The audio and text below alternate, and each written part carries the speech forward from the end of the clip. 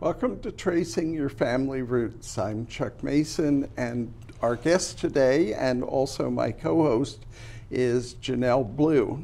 Janelle has been researching and studying the field of genealogy for over 15 years, and she previously held the position of president of the Mount Vernon Genealogical Society for 4 years, the first person to do that. So Janelle, your career was in finance. How did you make the jump to genealogy? There's not really a connection there. Well, I have always been interested in researching my family, but once I retired, then I took the opportunity to join the National Genealogical Society and begin to attend their week-long conferences and some of the other events. And that really gave me a good overview of all of the disciplines that are involved in researching genealogy. So from there, I took the 16-week Boston University certificate program that really helped me understand proof standards and research standards, and then began to attend some of the institutes. I think I've attended all of the institutes at least once. And the one that's really relevant today is the GenFed program, a one-week program at the National Archives. And that really helped me understand all of the documents that they've got. And what we're basically going to focus today is military documents, that a lot of them have been digitized and are on a database called Fold 3, which is now owned by Ancestry. Now, they have a lot, but they don't have everything. So there are times when you still have to go down to the archives. But that's right. Tell us a little bit about Fold 3. Well, it started as an independent database, and then when Ancestry acquired them, it's part of your, if you have an Ancestry subscription, the premium subscription, it would be part of that.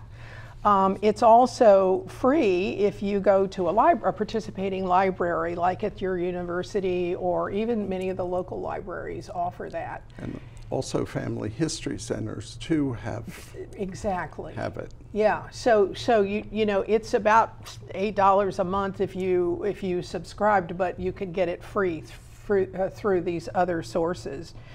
And you know, military records are really important resources if you are trying to validate certain vital records or place your ancestor in a time and place.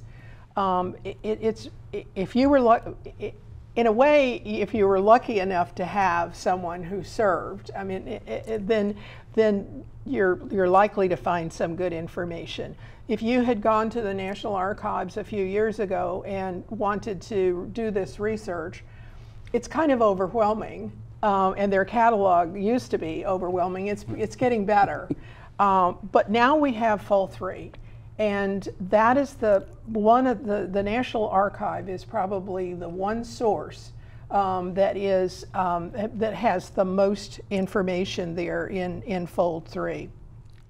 And what exactly does the name Fold 3 mean? There's got to be some connection to the military. Well, if you've ever seen, you know, when a military person dies, and at the funeral, you've seen the flag gets folded into sort of a triangle. Right. And so the third fold in some of those ceremonies honors and remembers veterans for their sacrifice in defending their country and promoting peace in the world. So that's what that means when you see that third fold. And so what wars do they cover in Fold 3? Everything.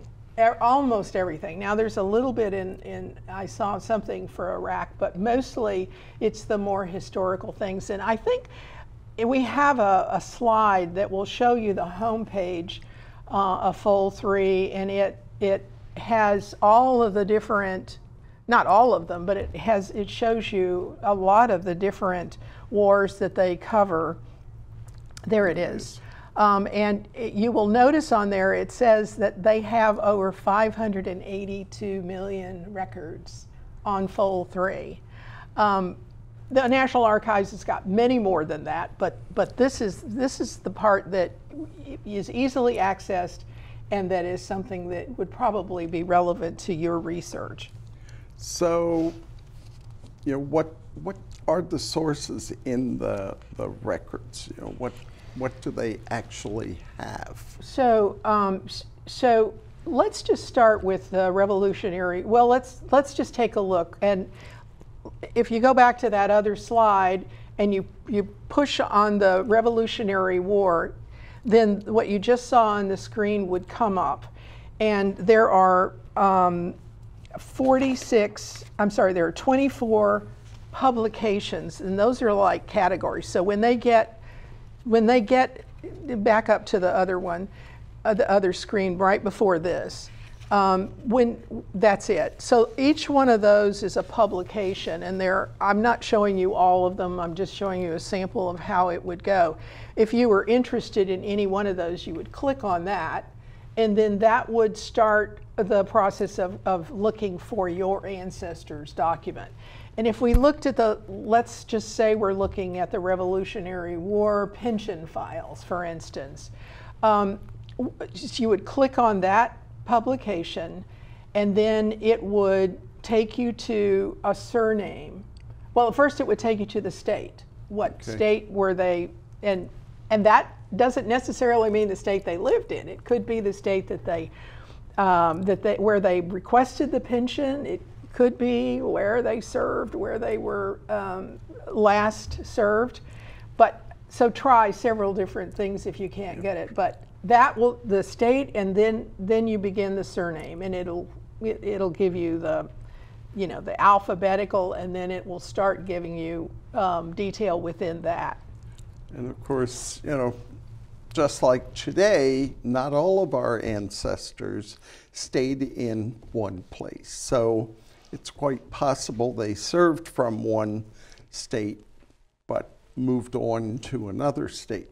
I'm very fortunate in my research. My ancestors really didn't move around until my parents' generation. So Pennsylvania, New Jersey, and I don't have to worry about the rest of the country. Yeah. But even so, some of the regiments changed and got yeah. folded into other regiments that were from different states too. So what kind of records might we actually find on Fold 3 for an ancestor? Well, the obvious ones are the muster rolls. They have lists of all of the different people in a particular regiment by state. So you can sort of verify that your ancestor was there, although, not 100%. Yeah. Nothing is 100% here, but from the records that they have, that's the first step, is were they there and what regiment were they in?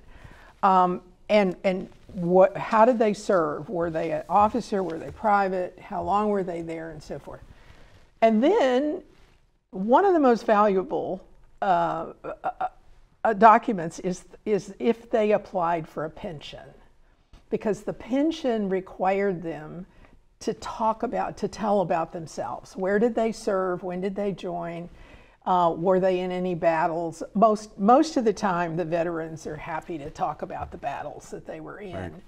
And then sometimes they talk about their family in the initial application, but often maybe not as much. It's only until they die and the widow wants to continue the pension, then you're going to see a whole nother file, and that's when you start to get some of the goodies. And that's when everything changes, and like you say, you really do get the good stuff. Well, hopefully you do, because they had to prove often that they were married to that person. And in those days, they didn't have vital records that they could go to easily.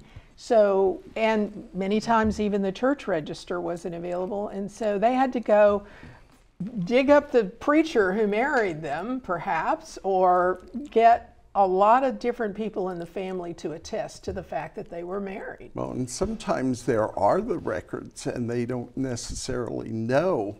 My second great-grandmother was applying, her first husband was killed in the Civil War, and it asks about there being a record. Well, New Jersey had vital records starting in 1848. So yes, at the state level or the county level, maybe back then, I don't know for sure when they moved things to the state, Yeah.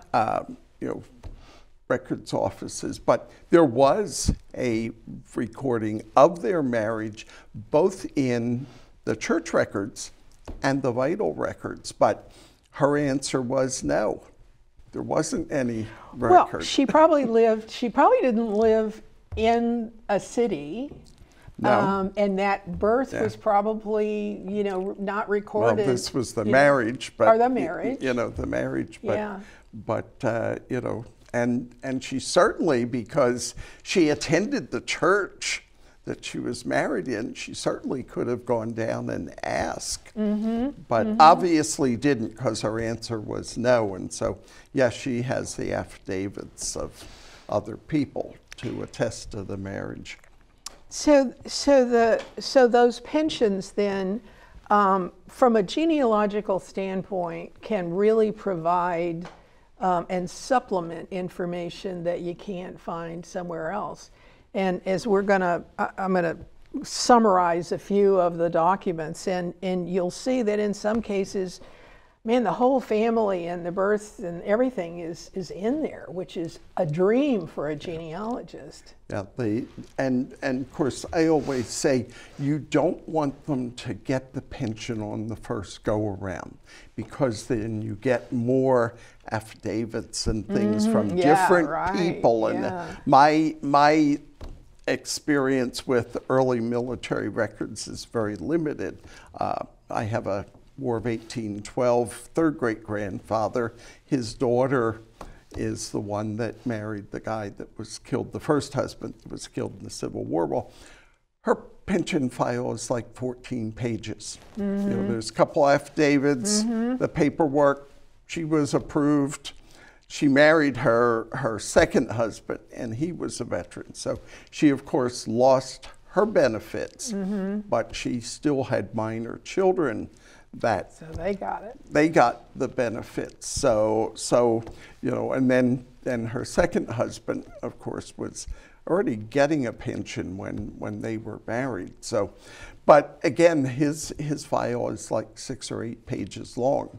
And then I've done work for people where it's 50, 60, into hundreds of pages. And those are the ones that I just so envious of the people that have those files, because there's so much in them. And I think those might be more Civil War. The Revolutionary files don't seem to have, they're not quite that dense. But you know, the thing is that, so Congress established a Department of War back in 1789, and they were supposed to keep all the records. And then Washington was burned in 1800, and they lost some of the records, and also in 1812 when the British occupied Washington. Now, they were supposedly in a fireproof cabinet of some sort. I don't know what kind of fireproof cabinets they had back in those days, but the story is that some of the files were not in that cabinet, and some people carted off some of them. So the government has gone back to private collections to access a lot of the stuff that we have today is from private collections. So if your ancestors' information is missing, it could be, especially Revolutionary War times, for that reason. One of the things I'm aware of, because I did some work for somebody, is looking at what does the state have. The state usually has, for Revolutionary War, militia records. And then if the unit was called into federal service, the federal government took over. But I have found, at least in New Jersey, that New Jersey still had records for people who, or men who were in federal service. So, you know, all may not be lost if the federal records are gone, checking into the state records to see what they had. And in fact, what I was dealing with for this person was 3 men living in the same county with the same name. Oh, geez. Yeah. Fortunately, 2 of them were married and had wives who had different names. Oh, so that all played into being able to sort out which guy are we really looking at, and was able to get her the information she needed. In this case, she was trying to get into the DAR. And with what I was able to get from Trenton, it was able to answer the questions and get her into the DAR. Oh, that was good. So these are, if you're interested, this is Record Group 15. This is the records of the Veterans Administration at the National Archives, and it was digitized from microfilm publication M804, for those of you who actually want to go into the catalog and perhaps look at records. But the bulk of what military records that we have today is from that information. And now, FOL3 does have access to some of the other sources, like you were talking about, the state, some of the state sources, some of the archives have information, and so there's some of that for FOL3. Right. But it's not, it's not consistent, so it will tell you if they have it. And of course, New Jersey doesn't really play nice with a lot of these. I have people who will say, I found an ancestor in New Jersey. What can I find here, there? Nothing. You have to go to the state archives. They don't put things up or allow a whole lot to be put up onto the website. You know, I just want to make sure that we get to talk about some things, and so let's skip over to the Civil War, because okay.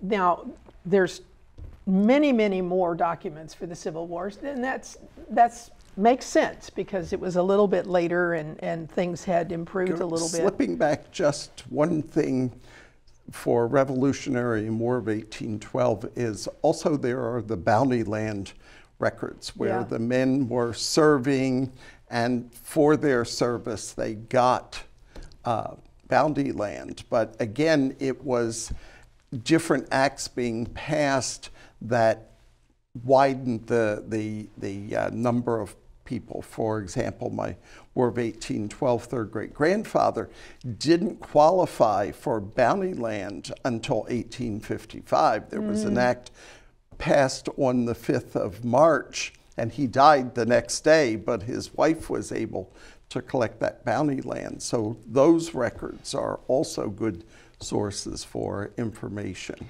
And you know, Congress always started out with a big limitation, and then over time it broadened and it broadened. Yeah. So by the time these Revolutionary War period pensions were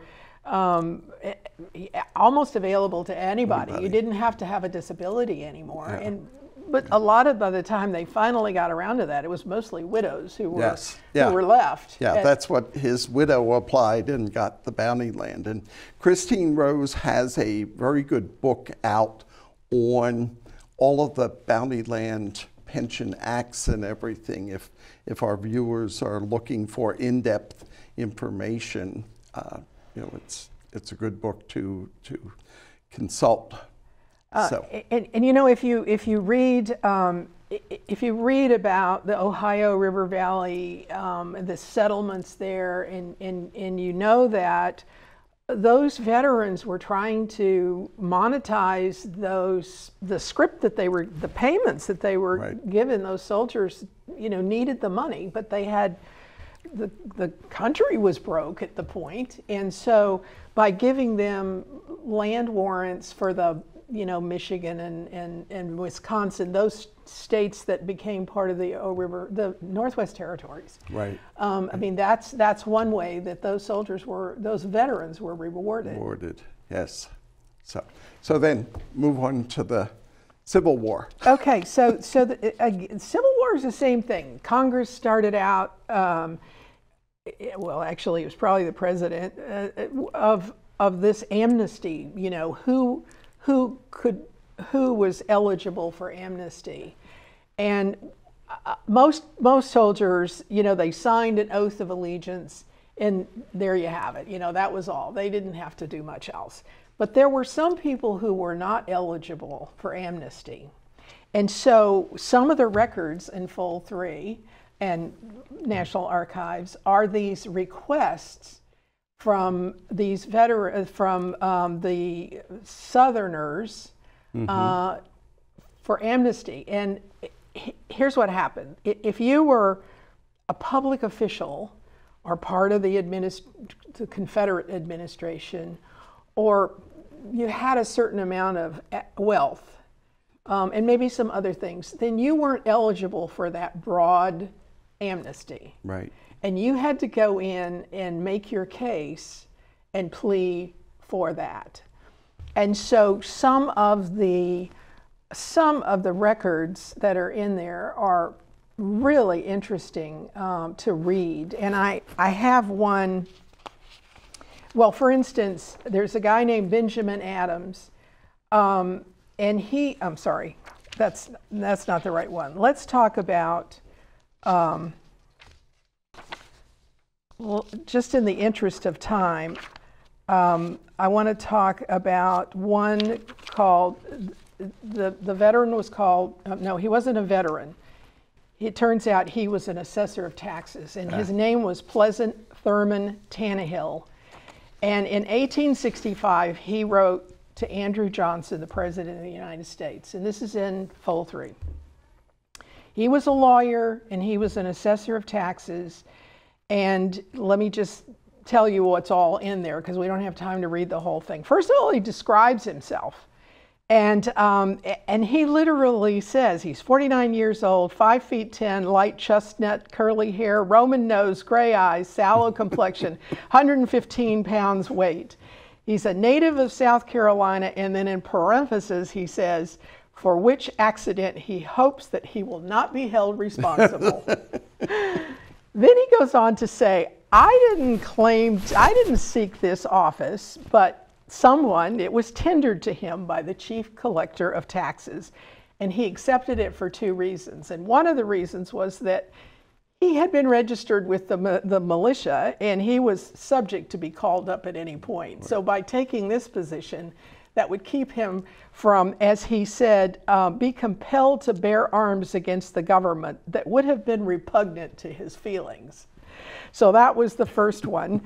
And then the second one was, he said, if I had not accepted the appointment, it might have been given to, quote, some zealous Confederate who would have had it in his power to have greatly oppressed the people, especially those who were known to be favorably affected to the government of the U.S.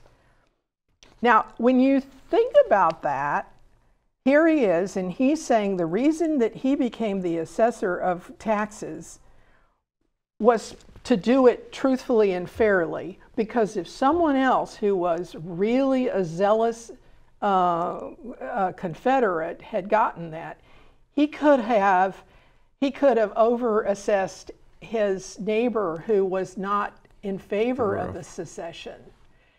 And I mean, that brings to mind what was going on in those areas. This was the county of Llano, Texas, which is kind of out in the boonies. And think about it. Think about all of those people who lived in those states who maybe weren't in favor of the secession, but with the people in power who were, if they got wind that you weren't. Right. I mean, so all kinds of problems they could have caused for them. From a genealogical standpoint, it helps you understand what might be going on.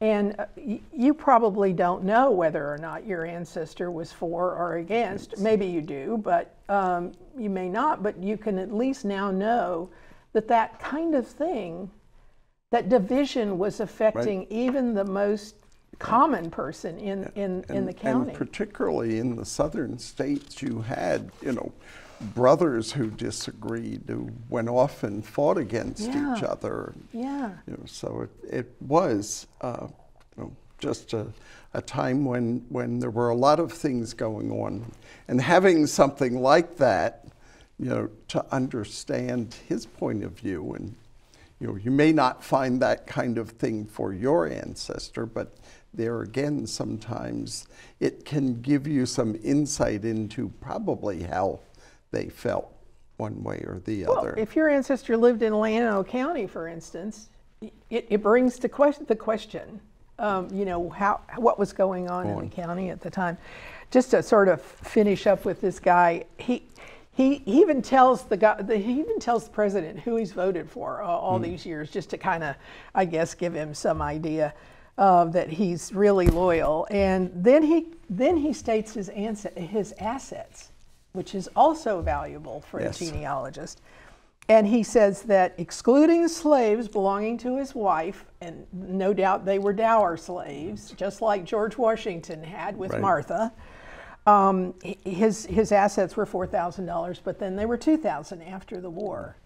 And he, you know, makes his house out to be very small and so forth. Anyway, he ends by wishing the president a long life and happiness, and that may you never see the sunset on a divided union. And that's 3 pages of that. Now, will he tell you, when you go on to these records, they are really hard to read. Oh, yeah. And so, from that standpoint. Well, we're just about out of time. I want to thank you, Janelle, for sharing this with us. There's a lot more on Fold 3 that we haven't had time to cover. So I see a future program where we can come back and revisit that. I want to invite our viewers to join the Mount Vernon Genealogical Society as far as attending some of our meetings. We're still virtual. The Senior Center has opened, and we're hoping to be able to start meeting in person in the next couple of months. But if you go to our website, there's a lot of information on the society. And we have lots of special interest groups that are coming up, so by all means, check us out. We'd love for you to visit and join.